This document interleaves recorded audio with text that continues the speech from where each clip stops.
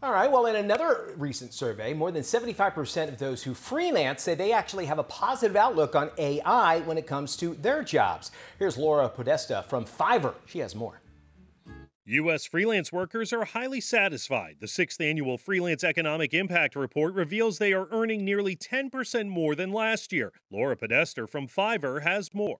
Freelancers have certainly emerged as a formidable force. An estimated 6.7 million independent professionals earned $286 billion last year. And the top U.S. markets for both freelance population and revenue are New York, L.A., and Miami. Women see a clear advantage to independent work over traditional permanent employment.